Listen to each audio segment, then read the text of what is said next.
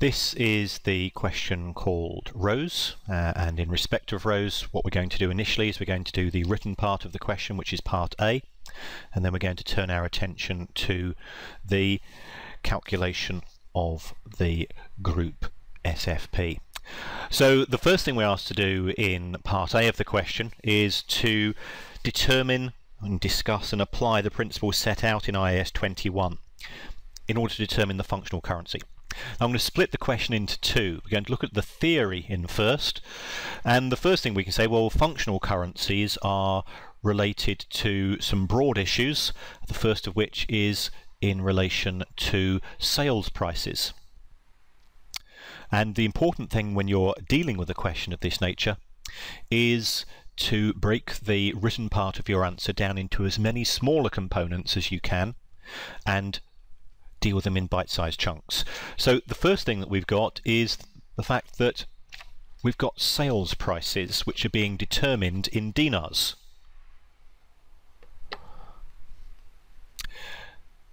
And because they're determined in dinars, that's the local currency of STEM, and therefore this is indicative that dinars potentially are going to be the functional currency of STEM. So we say if these are set out in the local currency,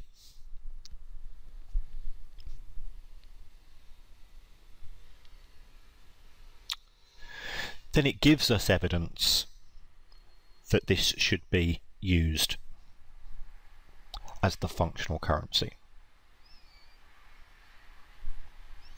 So I'm picking this up from note B, where it says the income of STEM is denominated and settled in dinars. And also the fact that the output of the mine is traded in dinars and its price is determined by local supply and demand. The more local issues you have, the more likely the local currency is to be the functional currency. So we've looked at income, and we then turn our attention to costs and expenses. And if the costs of the business, and we look at sort of operational costs such as day-to-day running expenses, but also finance costs. How have we borrowed money? Have we borrowed money from the parent company, or have we borrowed money from local banks? So here we appear to have borrowed money from local banks. So these are all determined locally, which again is evidence that we should be using this as the functional currency. However, it also says that 40% of our costs and expenses are in dollars. So we're not really able to make much of a conclusion in respect of expenses. So let's turn our attention to something else. And we're also got information about regulations and rules and how decisions are being made.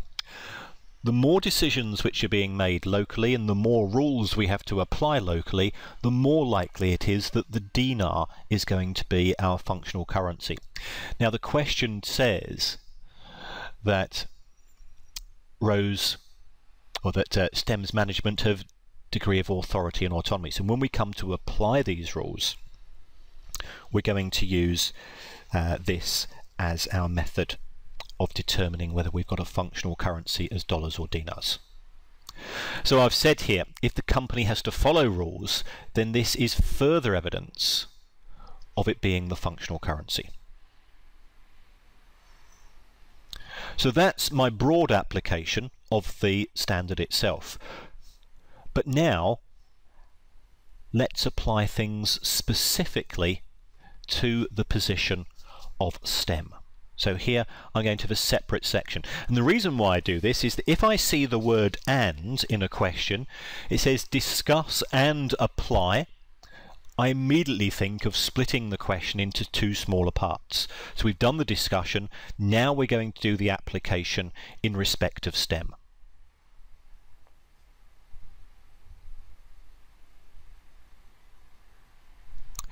So first of all, in terms of income, well, we know that income has been settled using dinars, so this is indication that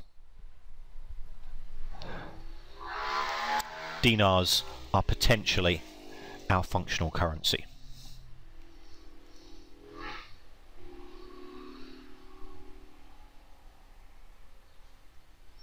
So we looked at our first test.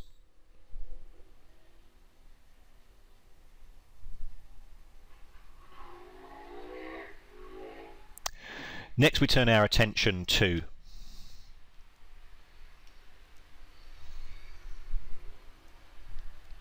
expenses.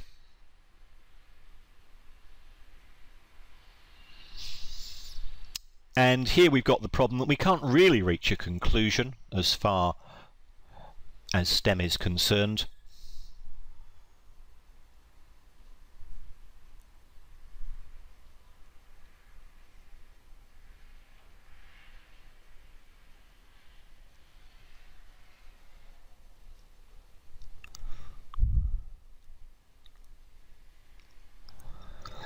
And because we've got this split, I'd say that there's evidence to support both the dollar and the dinar being the functional currency.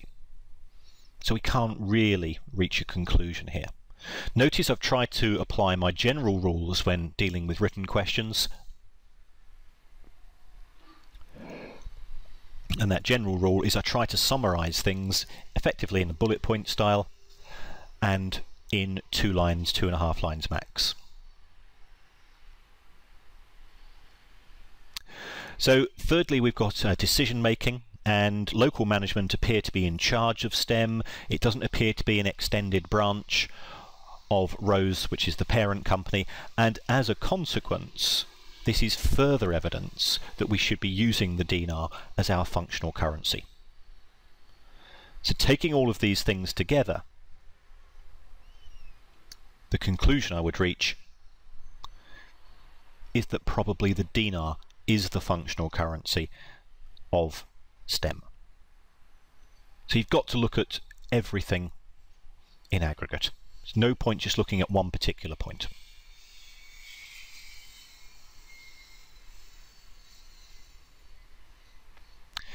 And we've also got the fact that STEM is borrowing money from local banks.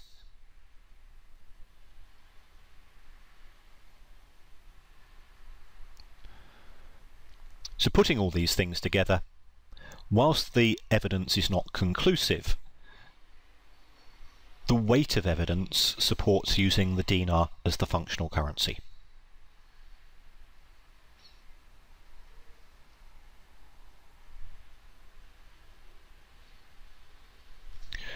So to summarise what we've done here, we've effectively got 7 or 8 points which we've laid out. I've tried to use my 2-line rule, and I've tried to keep one idea per point in order to make it easier to mark. Now we're going to turn our attention to the preparation of our group financial statement. I've set out a pro forma. I've added in lines for intangibles because we've spotted we've got some intangibles here. I've added in an extra line for goodwill, and then when it comes to the bottom half of our statement of financial position, I've also slotted in a line for the non-controlling interest as well. So this is what you'd normally expect to do in a question, and mentally I would also be looking at the main issues that we see arising as far as the question is concerned and making references to individual items which are going to be adjusted. So we need to start off with our group structure. Rose initially has 70% of petal.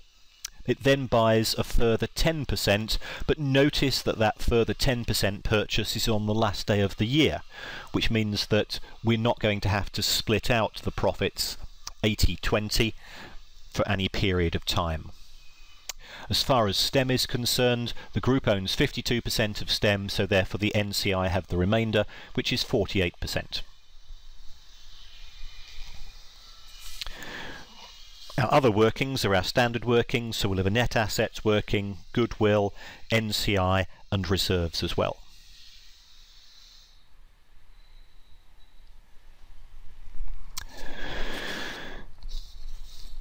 The way I'm going to approach this is I'm going to add together all of my dollar assets, so I'm going to do that for Rose and Petal, And as far as STEM is concerned, I'm going to translate all of the assets and the liabilities using the closing rate of exchange.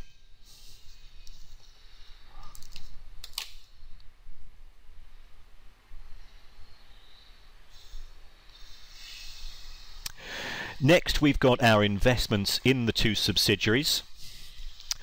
So, as far as Petal is concerned, because that's in dollars, I'm going to stick in the initial figure of 113. And for STEM, we've got the cost of STEM at the acquisition date. There's not been any adjustments yet in respect of exchange rate movements.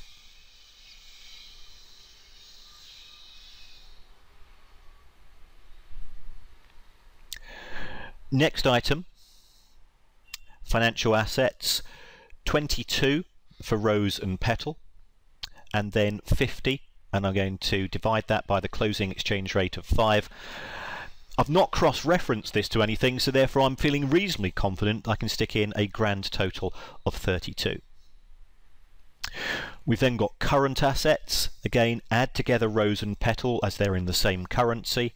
And as far as STEM is concerned, put in the figure for STEM. Current assets aren't referenced to anything, so we're in a position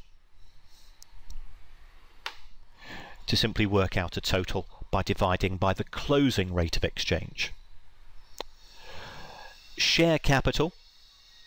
Well, we use the share capital of the parent company in our group statement of financial position, and we slot that straight in.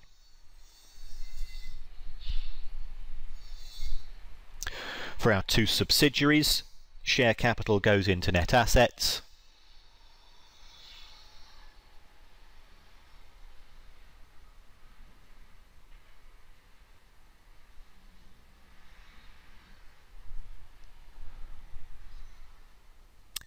Of course, we're going to have those calculations done at both of our key dates, but we always assume, of course, that share capital does not change.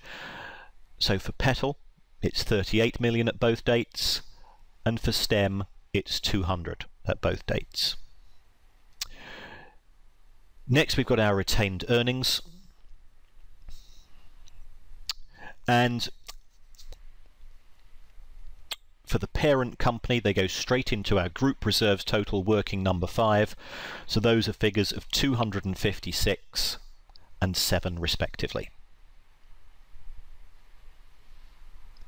We have to do the same for our investments for our subsidiaries, so we're going to move up to working number 2.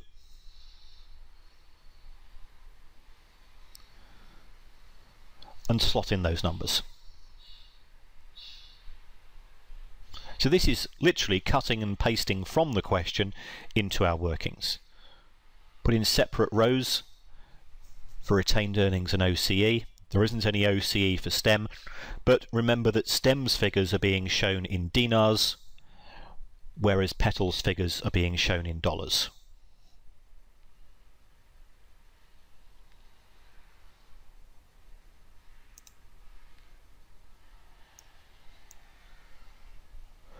Non-current liabilities are next. Now I've noticed that we have a potential adjustment to non-current liabilities, so I'm not going to put this in as a total, but I've not referenced current liabilities to anything.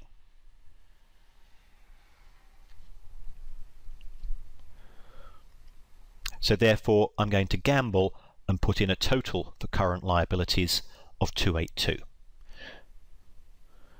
We've therefore now dealt with all of the figures in the statement of financial position itself.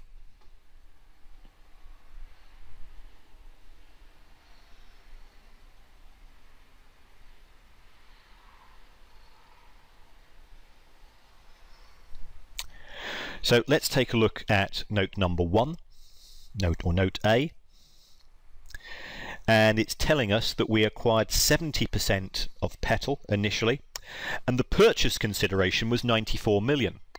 Well, this is different, isn't it, to the figure that we've picked out from our statement of financial position. So therefore I'm going to go down to my goodwill working, and I'm going to take away the cost of the extra 10%, and the cost of that extra 10% was 19 million. And I'm going to put that extra 19 million into our calculation of the adjustment that when we make that second acquisition. So I'm going to open up an extra working. I'm going to call that working number 6.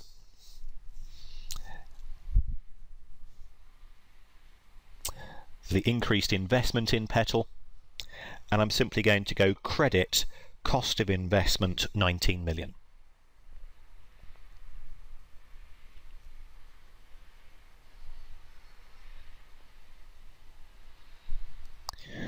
And I'm going to go no further with that, but let's take a look at the next items that we have, and we're told that the fair value of the net assets of Petal are 120 million, so let's slot that in, but that Petal also has a patent worth 4 million. So, and that is in addition to the fair value of 120. So therefore I'm going to add an extra 4 million onto my fair value total. And because the patent is an intangible fixed asset, I'm going to set up a separate line on the face of my statement of financial position to the value of 4 million. Now we're told that that patent has 4 years remaining. As a consequence, we're going to have to amortize it over that 4-year period, which is 1 million, which gives us an intangible total of 3 million.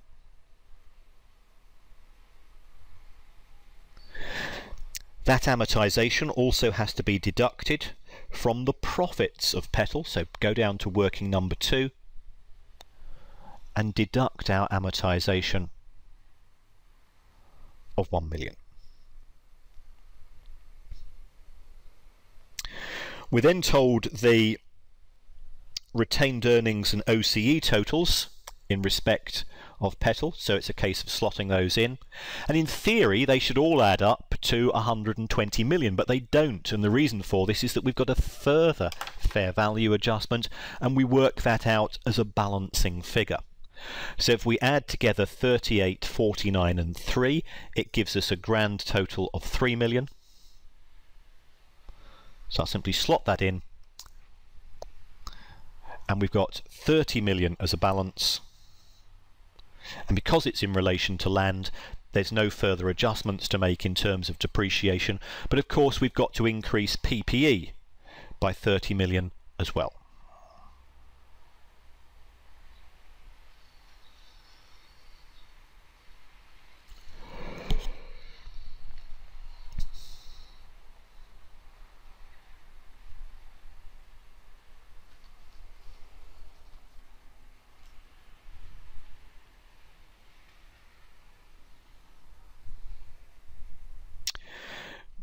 So we've dealt with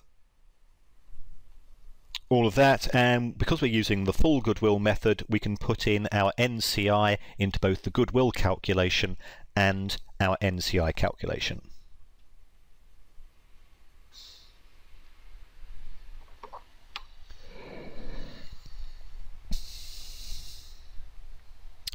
Moving on to Mote B, we're now looking at STEM. And remember, STEM, we're going to show all of STEM's figures in dinars. And we're told that at the acquisition date, STEM had 220 million dinars worth of reserves, so that goes into our net assets total.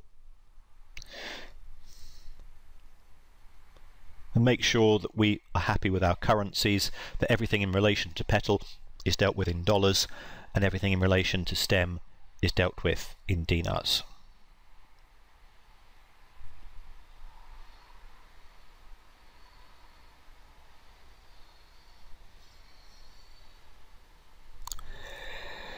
So I'm going to put in that figure of 220 million for STEM. We know that that adds up to 495 million because we're told that in the question. So therefore there must be a fair value adjustment of 75 million dinars. So I'm going to increase my PPE as well by 75 million dinars, but because we're showing our accounts in dollars, I'm going to divide that through by the closing rate of exchange, which is 5 dinars to the dollar.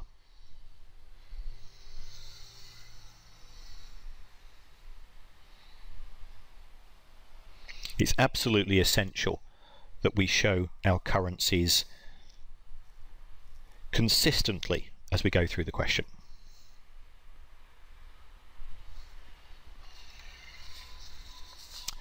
We've got the fair value of the NCI as well, so that can be put into our goodwill calculation and our NCI calculation. The remainder of the information in Note B is the information that we've used in answering Part A of the question.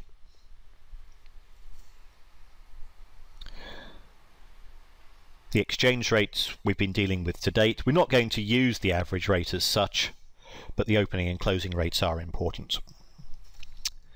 We've now got some sundry notes which aren't necessarily focused on properties, although Note C is. So we need to work out what's happening in respect of this property. Notice that here it's Rose that's using the property. But what we've also got to do in respect of goodwill is that we've got to restate the cost of the investment. Excuse me.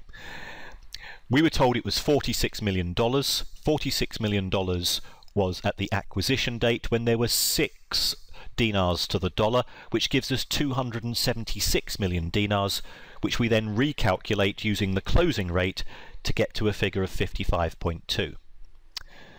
So therefore the value of the investment, the cost of the investment in dollars, has increased due to the movement in the exchange rate from 46 million to 55.2, which is an increase of $9.2 million. That gets added to retained earnings. You could put that through, could add that to OCE. It's one of those things which is never really clear, but you wouldn't be penalised for it. Let's now get back to Note C. And here we're looking at the position of the parent company, and the parent company has bought a property. That property is being depreciated over 20 years, but we've then gone ahead and revalued it. Now, because we've revalued it, we're going to have to use the closing rate of exchange. So I'm going to set up a new working for the overseas property, and I'm going to have separate columns for dinars and dollars.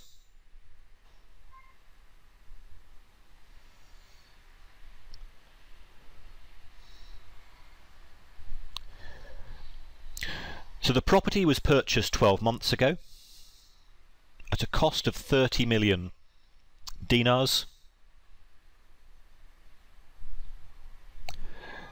So 12 months ago there were 6 dinars to the dollar.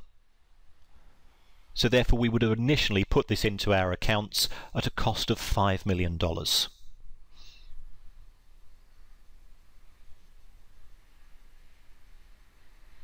We're depreciating over a period of 20 years,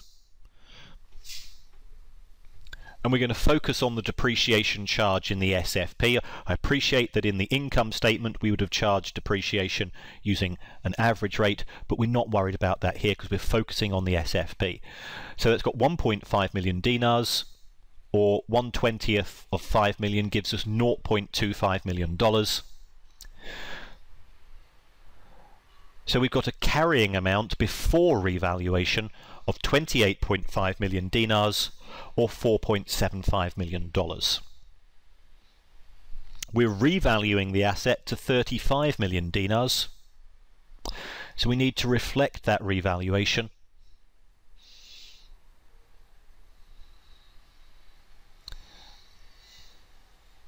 So if I put through the revaluation, it's $35 million, and we're going to show that using the closing rate of exchange of 5 dinars to the dollar. So that gives us a dollar value for the asset of $7 million. So the asset has increased in value by $2.25 million.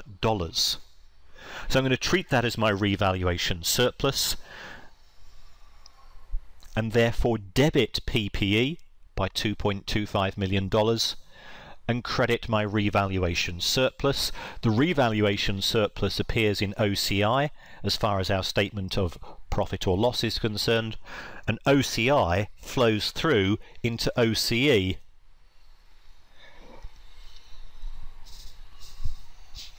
So I'm going to put that through into working number 5 and the face of my SFP.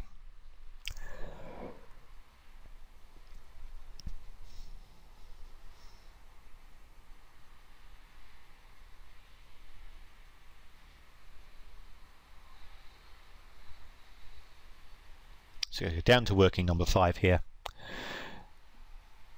and we've got our property revaluation, and because it's not appearing in our income statement as such, or statement of profit or loss, that 2.25 flows through from OCI into OCE in our reserve section. Note D is in respect of a bonus scheme, and this is quite tricky. There's an awful lot going on. Very few students answered this correctly when this exam was sat, and it's perfectly understandable. It wasn't an easy issue to deal with. But notice it's a cumulative bonus, so we're going to work out the total bonus over the 5-year period, and we're then going to spread the bonus equally over the period in which it's earned. This is a classic example of applying the accruals principle. So our salary is 40 million, the bonus is 2%, so the bonus which has been earned in year 1 works out as $0.8 million. But it says in the question that the bonus, or rather the salary, is going to increase by 5% a year. So therefore our bonus is going to increase by 5% each year as well. So we work out those increases. Gives us figures of 0.84. How many decimal places you choose to do this is your decision. If you want to go to 3 decimal places or 4, that's fine. Personally, I try to never go beyond sort of 2 or 3. And you simply increase the bonus by 5% per year.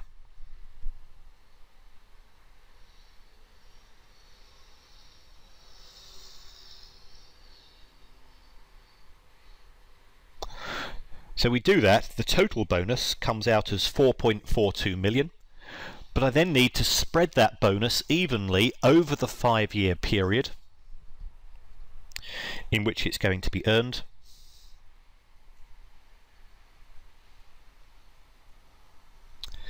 So we do that as a calculation,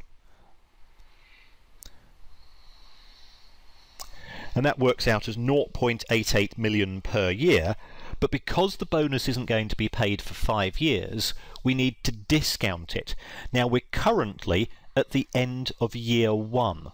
So we've been asked to discount at 8%, but we're only going to discount for 4 years, because it's 4 years before we pay out that bonus. So if you discount by 1.08 to the power 4, it gives us a figure of 0.65 million. So we're going to create a provision for this, and because it's not going to be paid out for 4 years, that provision is going to appear in non-current liabilities.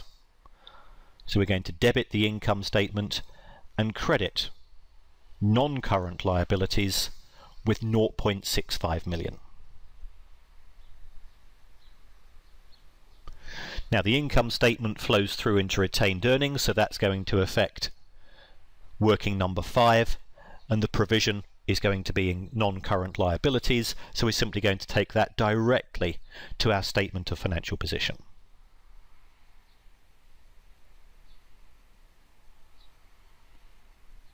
So reduce group profits by 0.65 and increase non-current liabilities by 0.65.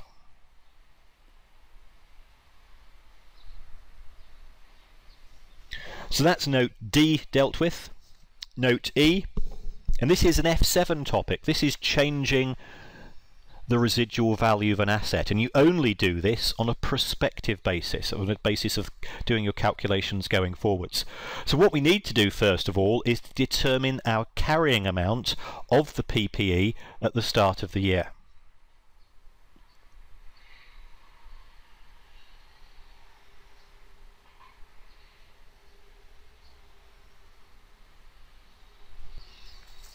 So the cost of the asset is 20 million. Our annual depreciation is cost less residual value divided by the useful life of the asset.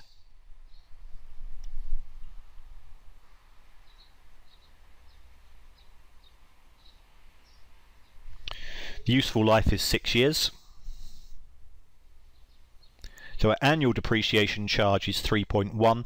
Multiply that by 3 years, because we've owned the asset for 3 years at the start of X7. So that's a total accumulated depreciation charge of 9.3. Therefore, the carrying amount of the asset at the start of the year is 10.7. We now need to work out our depreciation for the current year. And that's going to be the carrying amount of the asset less the new residual value of 2.6, and we have 3 years remaining. So our depreciation is going to decrease from 3.1 to 2.7 million. Now, if we take a look at the question, it appears that the company has already charged 3.1 million of depreciation. So we need to now say that the depreciation figure should be 2.7. So we're only going to adjust for the decrease in the depreciation charge. So the depreciation charge has decreased from 3.1 million to 2.7 million,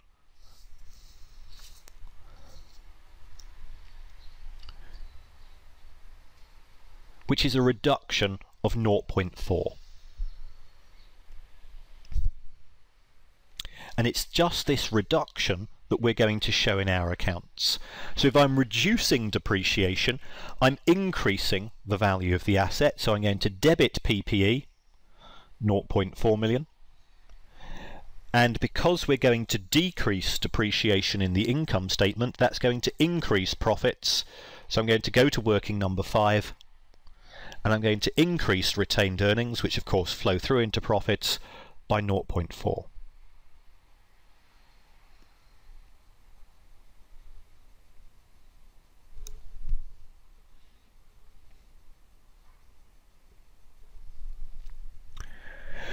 Now, the figure of 8 million that we've got for the asset is of no particular relevance, because that's included in the figure of 480 million that Rose already has for its group assets. So we're only going to adjust for the movement in the depreciation charge itself.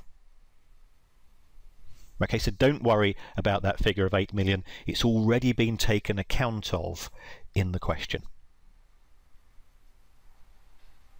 So our adjustment was simply debit PPE with the increase of 0.4 and credit the income statement. So we've now dealt with all of the information in the question. The question tells us to ignore deferred tax, so we can have, not that many of us would have thought about deferred tax, I must confess I never did that.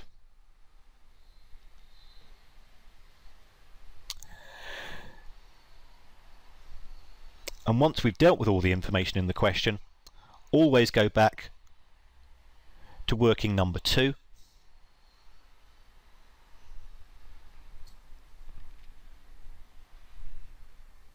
So there's no further impact on retained earnings. We go to working number 2, and we're now going to work out our totals.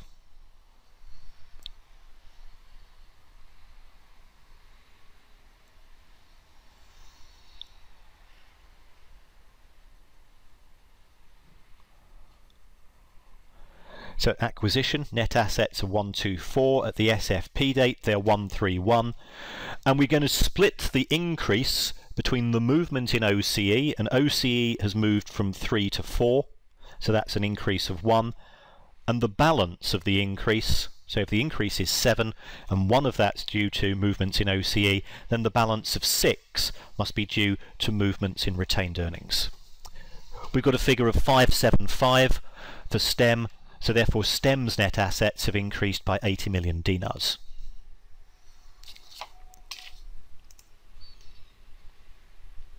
We can now work out goodwill. For Petal, we pick up from working number 2 that the net assets at acquisition were 124.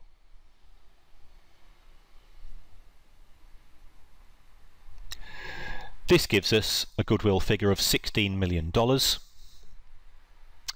As far as STEM is concerned, things are a little bit more complicated. The net assets at the acquisition date were 495, so therefore our goodwill figure can be calculated in dinars. And it's 31 million. But we need to convert that into dollars for the purposes of putting into our statement of financial position. All assets and liabilities, including goodwill, are translated using the closing rate of exchange. So if I take 31 million and divide that by 5, that gives me a figure of $6.2 million. So my goodwill total is going to be 16 million for Petal and 6.2 million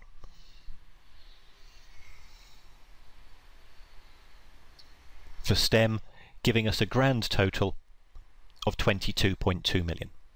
And that's come from our goodwill working number 3. Having dealt with goodwill, we can now turn our attention to the NCI.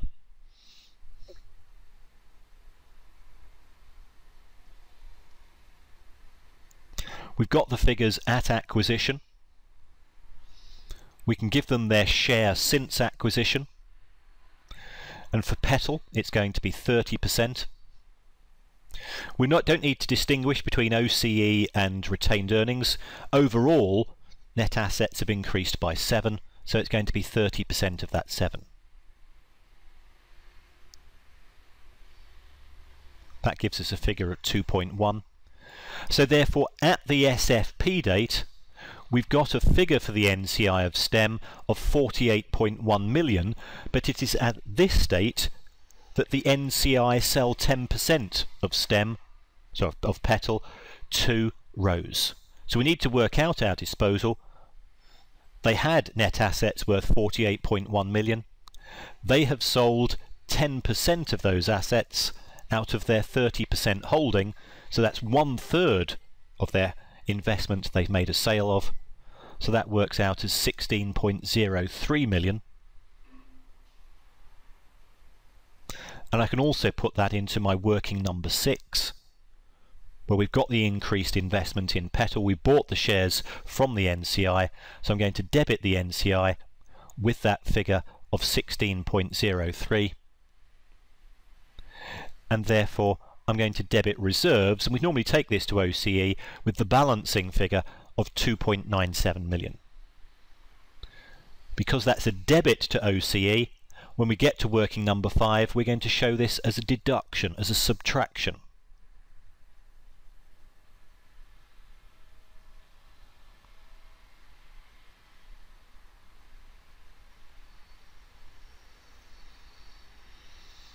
So our NCI adjustment from working number 6, 2.97 minus.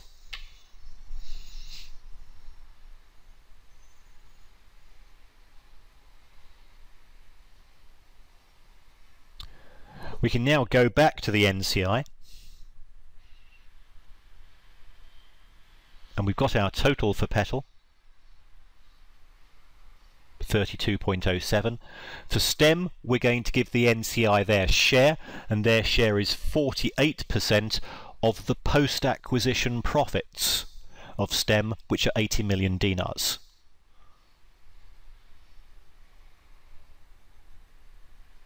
That gives us 38.4.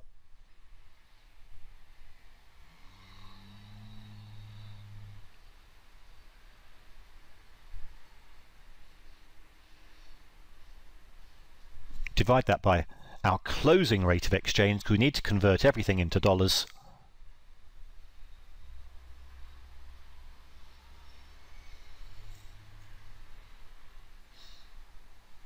and there's a figure of 57.68.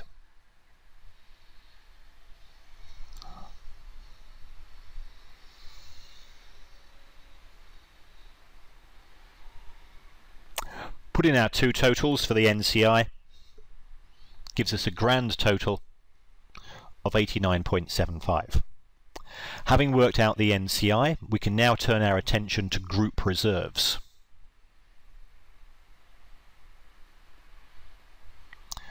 And we can add in the parent share of the post-acquisition profits, but we need to split these where necessary between retained earnings and the OCE.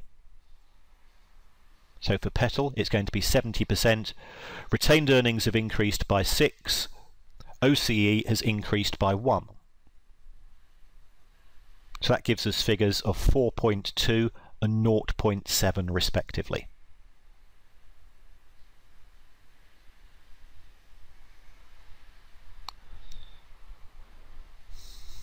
As far as STEM is concerned, we've got 52%, the post-acquisition profits are 80, but we need to convert those into dollars using the closing rate of 5, so it's going to be 50% of 80 divided by 5. And that gets added to retained earnings.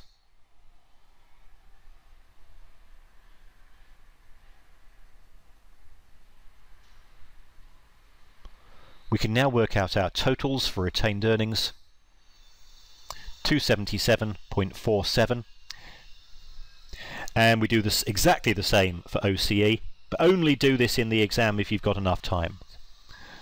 So we've got two totals to slot in now to the face of our statement of financial position.